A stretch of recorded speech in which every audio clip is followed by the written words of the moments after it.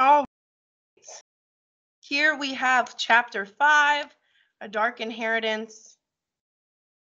Dilasia, if you're watching this and you want to go back through, if you look through the specials page, you can find the rest of the chapters for this book. Or if you chat me, I can send you the links because I have them all uploaded on YouTube if you want to get caught up. All right, so let us start chapter 5 here. Okay. I don't want to screen share my face. I want to screen share the page. Here we go. Okay. Hold on. I want to make sure we start at the beginning. Okay. Chapter 5. Chapter 5. Bench. We left town and headed for the coast road again. Most of the way, I just did as I'd been told. I sat. I rode pillion. I held on to the girl.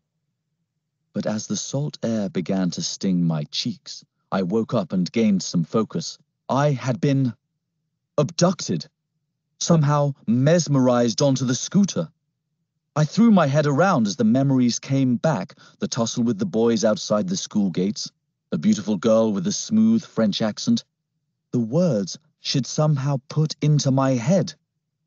Au père. I shouted, "Stop this!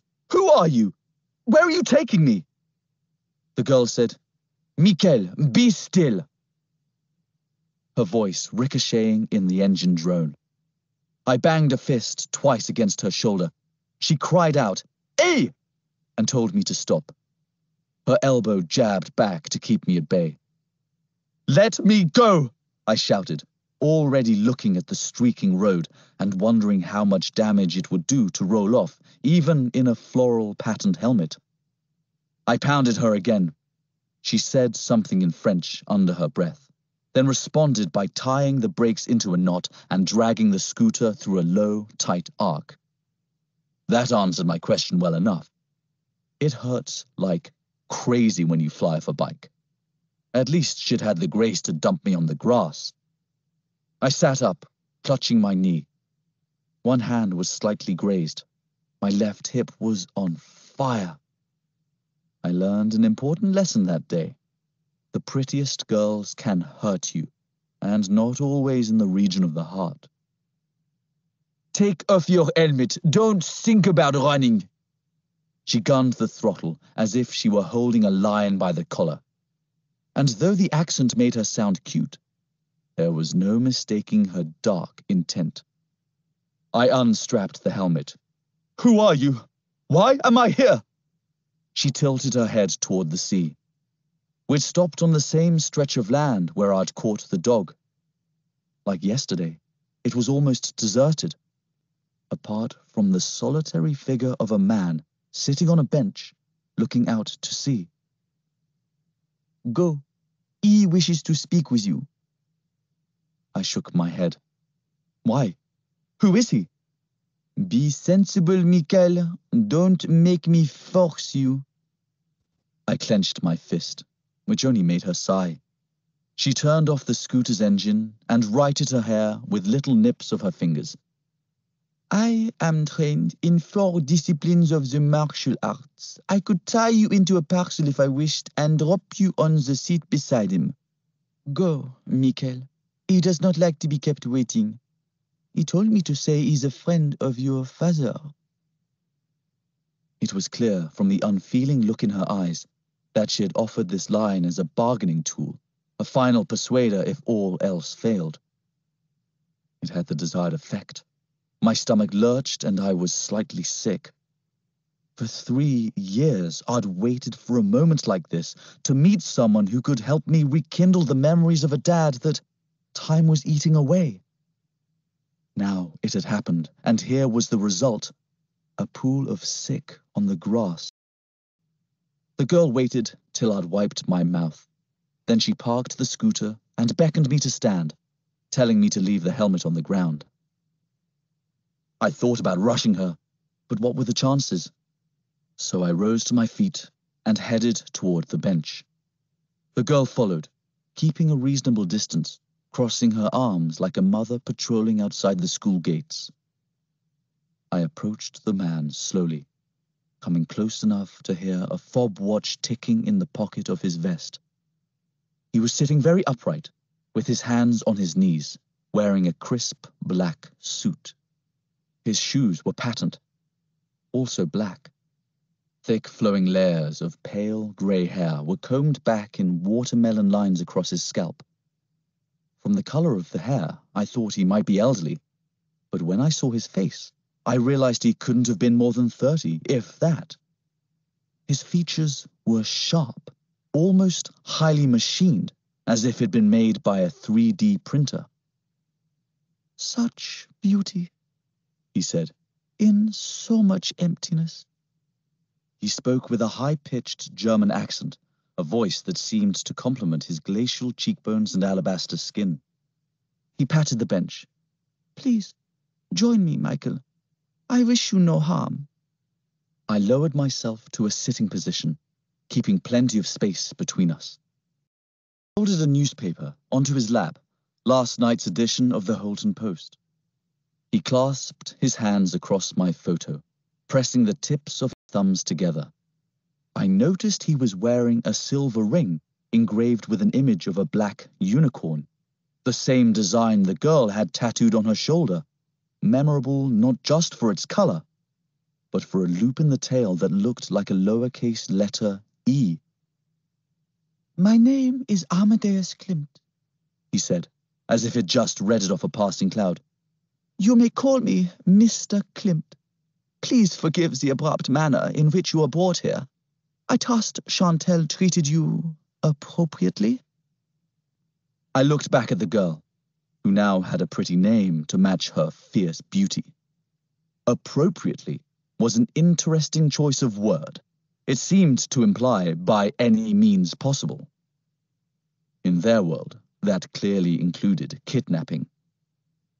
"She said you knew my father."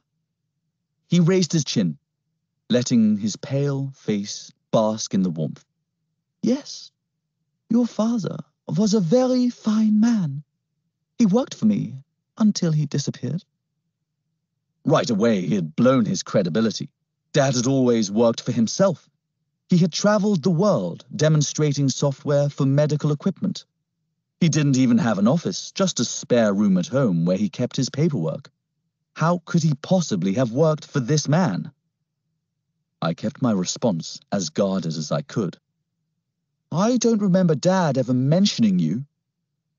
I looked again at Chantal, hovering there, bored. I was wary now, thinking they were also journalists, attracted by my freakish rescue of the dog. Mr. Klimt brushed a speck of dirt off his arm. "Your father would never have spoken of me, Michael. The organization I represent demands a high level of secrecy." "You're from the government?" "No, I am not." He looked up at a circling gull, tilting his head in admiration as though he'd never seen a bird in flight before. "Do you know what a non-temporal event is?" "A what?" I shook my head. He stroked the newspaper, straightening my picture with the back of his hand. "I think such an event took place here yesterday. An episode of such unusual proportions that it cannot be explained by normal human mechanisms or environmental conditions. I'm referring, of course, to your adventure with the dog. I'd like to propose an exchange of information. You describe to me in detail what happened on this cliff top, and in return, I will tell you more about your father." "Where is he?" "I don't know." "Is he dead?" "I don't think so. What do you believe?" For the first time, he turned and looked at me. He had the strangest eyes I'd ever seen. They were a kind of washed-out purple color, set so far back into their shaded sockets, they looked like distant stars. It struck me, vaguely, that he could have been blind. He smiled, waiting for an answer to his question. I shivered and looked out to sea. I hated thinking back to those awful days when Dad had not come home from his trip. The sleepless nights, the tears, the police. How a man called Mulrooney had eventually come round and talked to us over the lid of his briefcase. How he'd told us there were no reported problems with the flight, then, later, no ransom demands for a hostage. No passport had been found. No phone signal detected. Every lead they'd pursued had reached a dead end. Dad had vanished like a warm puff of smoke in the hot desert air. Another missing person. Case unsolved. And as the days rolled into weeks, we knew in our hearts he was never coming back. He was dead. What other explanation could there be? There were rumors suggesting he had deserted us, that he'd forged a new identity and was living a false life like a convict on the run. But I couldn't and wouldn't let myself believe that. This was the man who had read me countless bedtime stories, who had made me a chain of paper dragons that still gathered dust around my bedpost at night. The man who, on returning from a trip, always stopped on the bottom porch step and kissed Mom, causing her to lift one foot into the air. Why would he betray us or ever let us down? He was gone, and no one knew what had happened to him, least of all this German stranger and his petulant, scooter-riding sidekick. I jumped up and whipped my phone from my pocket. "Let me go, or I'm calling the police!" Mr. Klimt seemed unconcerned. He studied me as if I were an act on a talent show. "All I've got to do is dial 911. "Then the boss leaves here with nothing," he said. "I mean it!" I started moving my thumb. He raised his hand to reason with me. At the same time, a shot rang out, and the man I'd been talking to just seconds before slumped forward on the bench. A trail of blood running down his neck, staining the rim of his collarless shirt. A black car had pulled up not far from Chantal. The barrel of a rifle was pointing through its window. Chantal shouted, "Run, Michael, run!" Then another shot rang out, and she spun around and crumpled to the grass, and was still. Two men in dark glasses stepped out of the car. One shouted to the other, "Don't mess this up! We want the kid alive!" And that was when the strangeness happened again. As the fear welled up and my breathing quickened, the need to escape reached an unstoppable peak in my mind. My senses went crazy, and I flashed toward the scooter.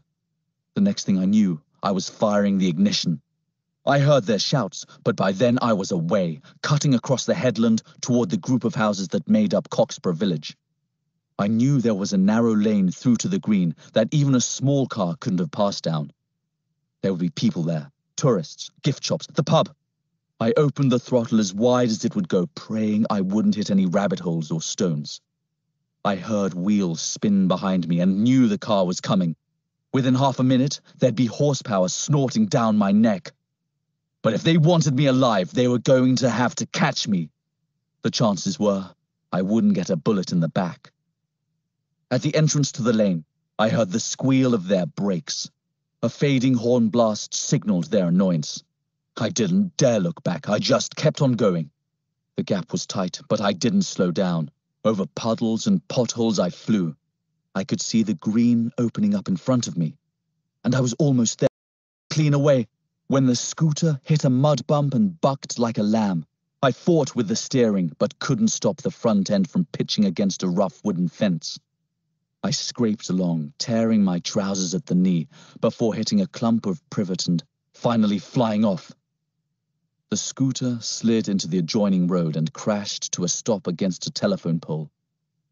For the second time that day, I picked myself up from a painful fall. I had scratches on one side of my face from the privet. Other than that, I was sore, but okay. I limped into the open. 3 people immediately rushed to the scene. One of them, mercy of mercies, was a policeman. "Stand back," he ordered. "I'll deal with this." He caught me in his arms as I staggered forward. Someone call an ambulance. He could be badly hurt. Heck, son, what were you playing at? Murder, I panted. What? He said. On the cliffs. They shot 2 people. He steadied my face. Who shot 2 people? These men. Black car. They chased me to the lane. He looked hard into my eyes. Are you well enough to show me? I nodded. I think so, yes. Okay, come with me. With an arm around my shoulder, he guided me across to his waiting police car. He strapped me in, then reversed like a race car driver and sped along the road that exited the village and circled back toward the headland. Barely 30 seconds later, I saw the black car. That's it, I said, pointing. That's the car. To my horror, the policeman headed straight for it. What are you doing? I gasped. No, they've got guns. He said, calm down, Michael. There are no guns. What? How'd you know my name? He tore off a false mustache. That was when I realized I'd met him before. He was Mulrooney, the man who'd come to tell us about Dad's disappearance. We pulled up beside the black car. Mulrooney jumped out and yanked my door wide open. The rear door of the black car also clicked open. Very impressive, Michael, said a voice. Now, please get in before you hurt yourself further. You're exhausted and your power will be weak. I dipped my head and looked into the car. There, in the back seat, was Amadeus Klimt. Chapter 6. Unicorn. So, Michael, do we have a deal? The car pulled away smoothly. Klimt pressed a button on the armrest beside him, and a screen came up between us and the driver. Let me remind you, it's really very simple. You explain to me how you rescued the dog, and I give you information about your father. You were dead, I said, still a little freaked out. The bloodstain was right there on his shirt. He laced his fingers, moving his hands like a party clown about to make animal shadows. In my line of business, things are rarely what they seem. What is your business? We will come to that. I tried to look out the window, but the glass was tinted on the inside surface. Whoever these people were, they liked their secrecy. Where's Chantel? Is she okay? Chantel has returned to her duties. She will be angry about the scooter. You may have to deal with the consequences of that. Like it was my fault she'd driven me into their charade. Where are you taking me? Home, he said plainly. We are driving you home. How long the journey takes will be entirely dependent upon our discussion. I sighed and looked at the state of my clothing. For the second day running, my uniform was ruined. There was a rip in the sleeve of my jacket, too. Mom was going to go absolutely mental. A year driving around Holton Byford probably wouldn't be long enough to calm her down. I need to be in school. Take me there instead. At school, I could cook up some feeble story that might just scrape under Hamilton's radar and give me time to clean off some dirt. But Klimt quashed that in his very next sentence. Chantel has already reported your truancy. What? You will be punished, of course, but that may yet have a positive outcome. I slammed back into my seat. Tell her thanks for nothing. You may tell her yourself next time you see her. Next time? Never would be far too soon. This was payback for the scooter, no doubt. Now Mom and Hamilton would both be on my case. How did you know I'd go down the lane? Does everyone in Coxborough work for you? He took a sip of a blue-colored fluid through a straw dipped into a plastic vessel. A slight smell of menthol filled the air. Whatever he was drinking, it wasn't water. Our meeting, as I'm sure you'll appreciate, was staged. I knew you'd be reluctant to share your experience, so I decided to provoke a repeat performance. The guns and the blood were merely illusions, designed to test your emotional response to a dangerous situation. There were only 3 ways you could have escaped: left or right along the cliffs, or down the lane to Coxborough. Along the cliffs, you would have been caught by the car. It was a simple matter to position an agent on the far side of the lane in a guise you would quickly submit to and trust. Opening a compartment on the armrest between us, he picked out an orange and a bright white napkin. He placed the napkin over his lap, then proceeded to peel the orange skin onto it. "Would you like one, Michael?" I shook my head. I didn't do fruit, especially not the messy ones. And for all I knew, it might have been spiked with a truth drug or something. "I remember Mulrooney. He came to our house." Mr. Klimt nodded. "He and your father were colleagues and friends. On another day, it could have been Mulrooney on that plane to New Mexico. Then I might have been talking to his son instead." "You mean you sent Dad on some kind of mission?" I watched him put an orange segment onto his tongue, taking it in like a lizard would a fly. He swallowed it whole, didn't appear to chew. "Your father was not a salesman, Michael. That was also an illusion, a cover to protect the true nature of his work. Of course, you are going to question this, but consider my line of reasoning first. If your father was all you believed him to be, he or his body would have been returned to you.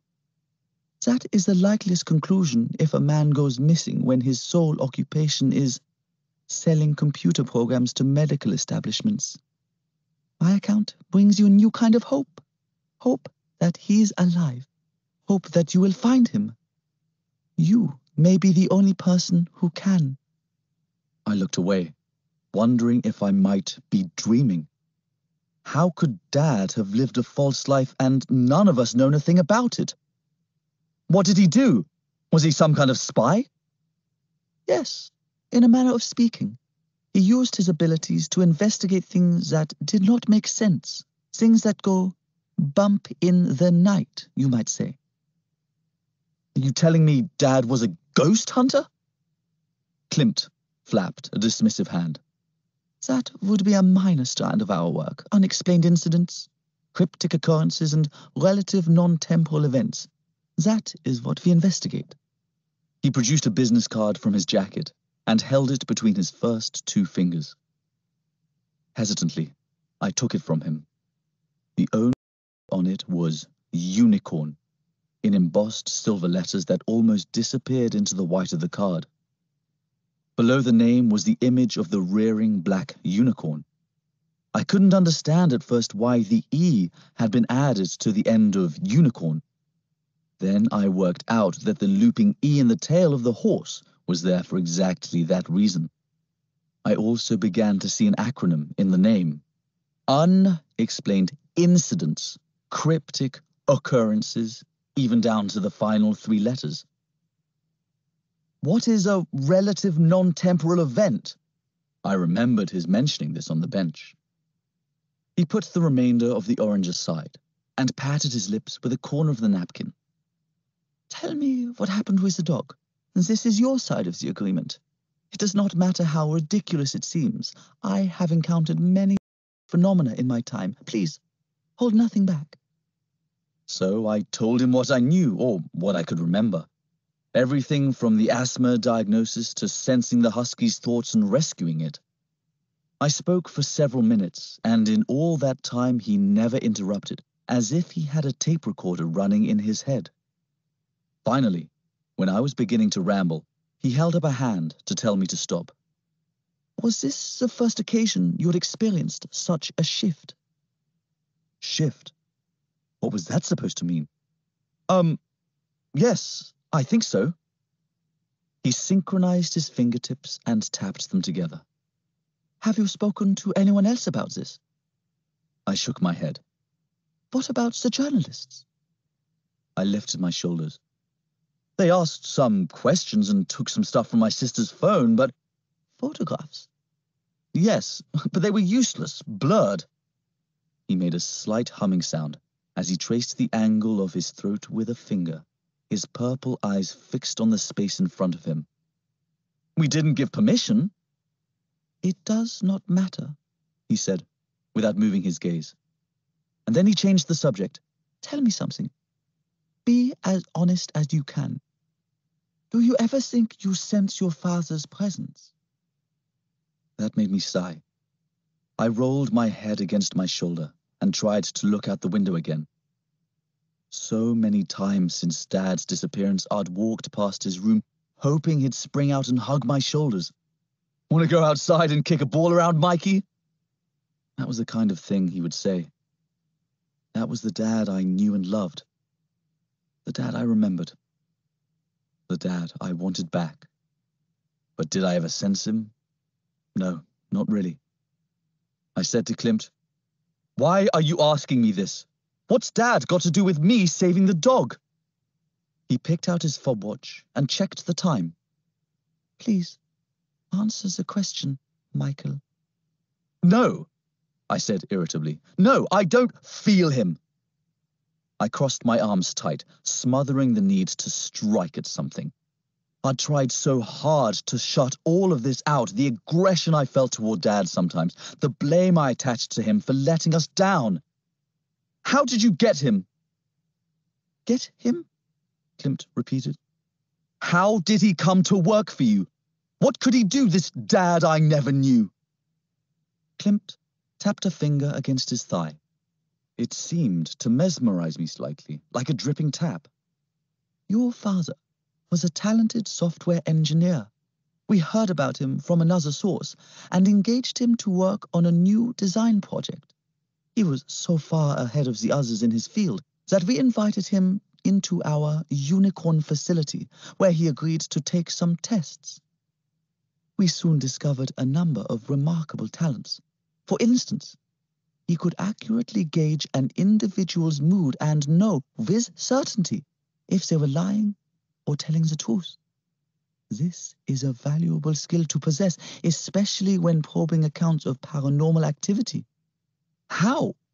I asked. How did he do it? He was able to detect minute variations in the pigmentation of a person's iris, the circle of the eye that is colored. He called it flecking. Try it sometime on someone you trust. You think I could tell when people are lying? With training, yes. But that is just the tip of your potential, Michael. I believe you have inherited your father's abilities but taken them to new and higher levels. Do you know what a multiverse is? This sounded like physics, not my best subject. Klimt read my face and smiled. I will explain, he said. Some scientists believe that our world is made up of an infinite number of universes linked so closely that a simple decision, say, choosing to eat an orange or not, might involve our entering a parallel universe and setting off a whole new chain of events. If I eat the orange, for instance, I might spill some of the juice onto my suit. So, I decide to take the suit to be cleaned, and as I'm crossing the road to the dry cleaner, I'm hit by a bus. Do you see what I'm getting at? None of this happens if you don't eat the orange. Correct. But the possibility that it could happen is always present, somewhere in the multiverse. So, imagine you had the power to affect the multiverse, to rearrange its layers to achieve a desired outcome. That would make you king of the world, I said. A little poetic, but yes. And what if I told you you'd done this twice, as easily as flipping through the pages of a book? I snorted a laugh. Okay, some weird stuff had happened in the last 2 days. But hopping between universes?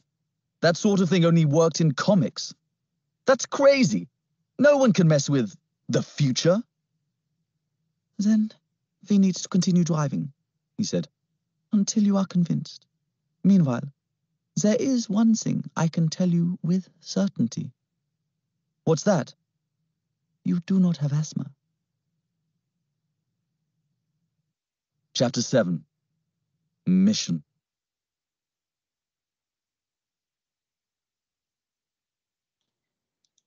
Okay, that was chapter 5 and chapter 6. I hope that you're still enjoying the book. I think that it's going really good. I'm interested in it. To pick up the pace, I am going to try to start doing 2 chapters at a time and make sure that I post it on Mondays and not later on in the week, because on Mondays is your library day. I've just been really busy here at the school, so I'll try and get that together for you guys. I hope that you're all staying safe with COVID and your family staying safe. And we'll listen to chapter 7 and 8 next week. Thanks. Have a good day.